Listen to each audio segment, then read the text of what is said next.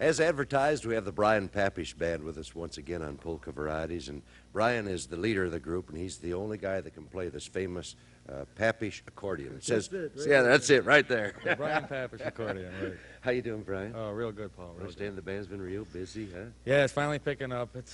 We're getting a lot of jobs now. I hope we get a lot more. You just reorganized the band after a long layoff, wasn't it? Yeah, I had one together about maybe 5 years ago, and that broke up. And about a year ago, I decided to start it back up again. And they sound great. We get a lot of comments. Thank you. Okay, the Brian Papish Orchestra right here is going to do a little selection for us right now. This is a real oldie, huh? Yeah, this is an old one from Eddie Habit. This one's called the Ham Bone Habit Polka. Okay.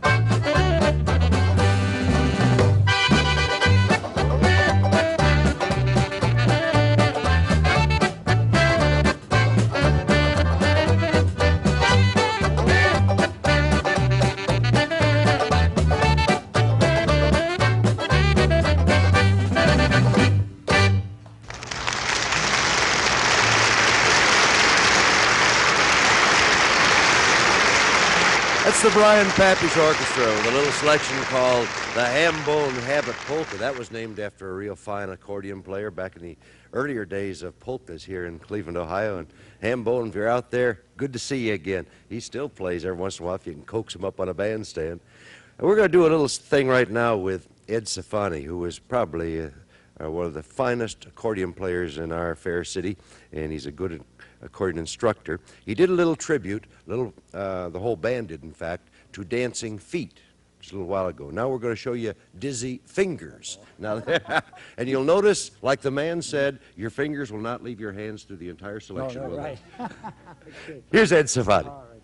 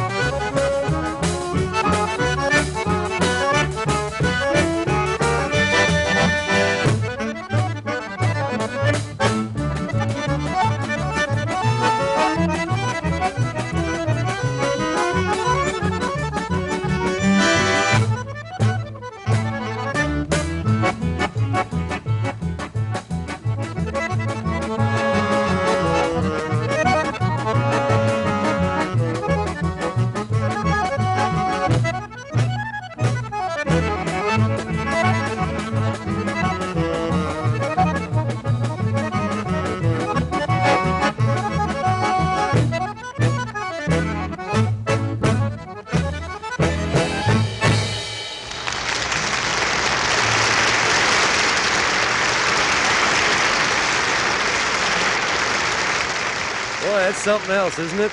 Ed Safani there with Dizzy Fingers. The Zagreb Junior Tamburitsins are next on Polka Varieties.